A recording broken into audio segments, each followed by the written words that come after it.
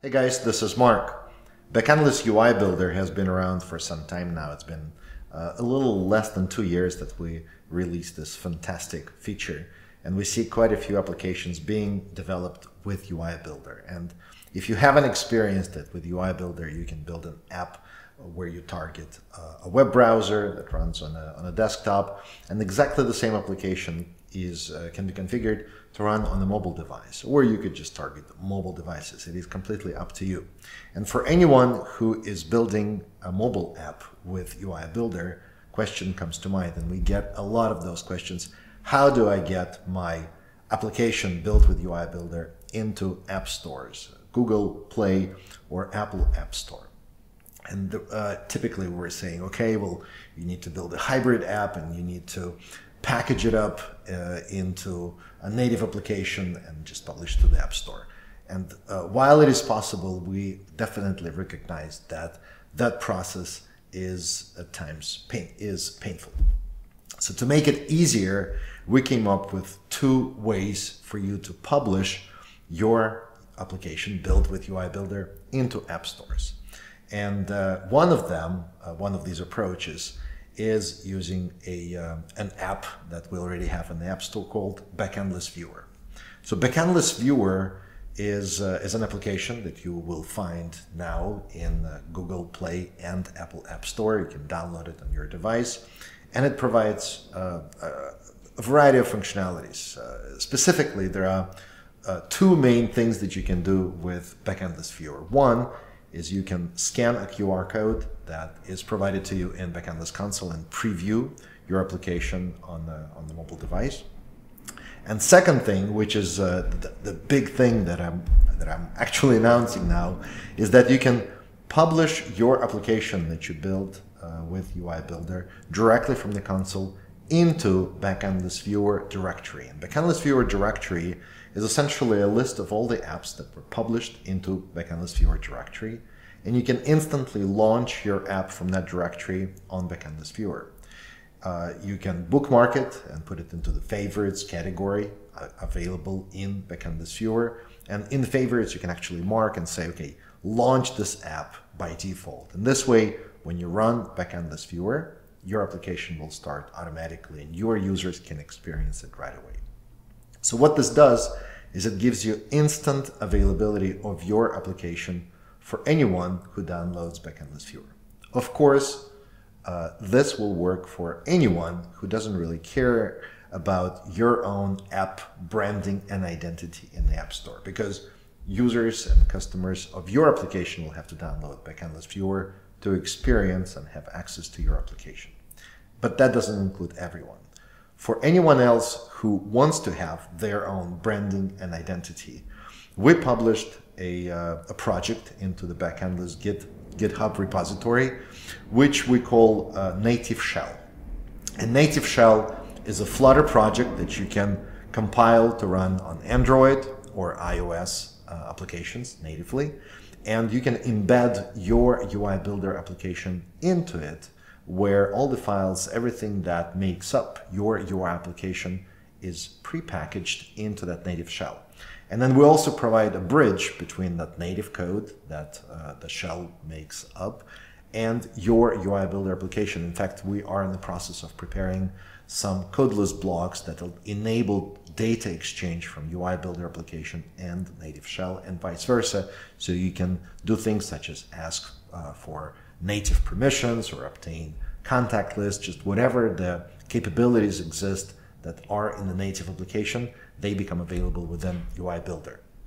There's going to be more content and videos published on that topic, but for now I would like to demonstrate the first approach, which is publishing your app into UI Builder. It is very simple, and I will quickly demonstrate what it actually looks like in Backendless Viewer, how that app shows up, how you can find it, how you can bookmark it, and so on. And this is really a game changer, because the time and the distance from having an app that is running in UI Builder to the point where it shows up in the App Store in Backendless Viewer directory is now as quick as a push of a button. So let's jump into the demo and see how that works. I have shared the screen of my mobile device on the desktop so I can record this video for you. And in here, I already have Backendless Viewer installed, but if you don't, just head over to Google Play Store if you're on Android, or Apple Store on iOS. Search for Backendless, you'll find Backendless Viewer in there. And here, since I already have it installed, I can just run the application, and the Backendless Viewer, when it starts, it loads a list of all the applications that are published into Backendless Viewer directory. So here we get a list of all the apps that we already have in there, and then for any of these apps, if you tap on it, it will run the application for you. You could also select the applications or an application that you need to get quick access to just by tapping the heart. And let's say I have selected these two, and then they are added to favorites. And notice that here you can select, using this radio buttons, the one that you would want to start by default whenever Backendless Viewer runs. So I have selected CRM, but you could also just launch that application directly from either your favorites screen or directly from here. So if we launch the CRM app, for instance, the application is being loaded and I'm already logged into it, so I can just start experience this application right away. Here, just like with this application or any other app that is running in Backendless Viewer, if you do a long tap, which is what I'm doing right now, you cannot really see it on the screen, you get this bar at the top that gives you an ability to go back to the Backendless Viewer directory. Also notice that I have this CRM selected with this radio button right here, this one right here. So if I quit my Backendless Viewer and run it again, then this application will run automatically out of the box without you needing to select it and run it from Backendless Viewer directory. So as you can see, now this application starts directly out of the box. So this is the functionality related to the directory. The additional functionality that we have here is the ability to work with a QR code. So here's my device and I'm scanning, and you get this infinite tunnel. And let me demonstrate how that would work with UI Builder if you haven't tried it yet. So this is my application, and in here what we have is in the preview section. There is a desktop preview which will run this page, and by the way, this page it's a codeless tic-tac-toe, as it says here. It's a complete game that is written entirely in codeless. So if I want to preview this page in Backendless Viewer, just do the mobile preview. You get this QR code, and in here, let me move my device to the side, and I will just scan this QR code, and you will see that this page, it will be loaded in Backendless Viewer in the preview mode. So I can just play my tic-tac-toe and experience the application, see how well it works. And it works exactly as I anticipated, the way it is built. So now, after you preview it, the question is, how do you publish your application that is ready to go into Backendless Viewer? So for this, whenever you go into the Publish the Container pop-up, right here, you can select a directory where it will be published. So in here, let me select a directory where it will be published, and let's say it's going to be app. And notice, and this is, by the way, just for the publishing it into your file storage, so it is available as a web app. But in here down below, you can see there's a section for publishing that application into Backendless Viewer. It gives you a preview of the icon and the name that will be assigned. Both of these, the icon and the name, are configured on the main dashboard of your Backendless application. Let me do this first, and then I will show you how you can change the name and upload the icon.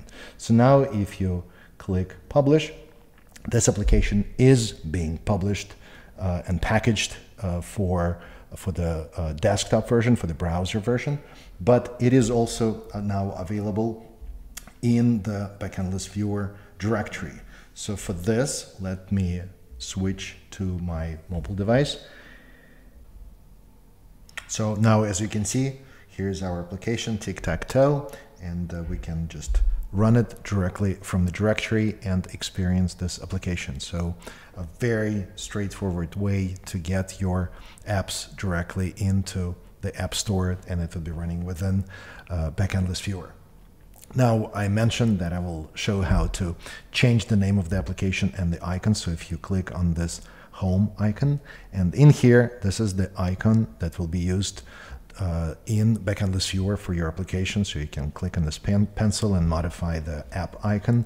And then to change the name, just click on this icon right here, modify the name, and that will be the name. If you modify the name after you published it to Backendless Viewer, I believe it will become, that change will become instantaneous as well in the Backendless Viewer directory.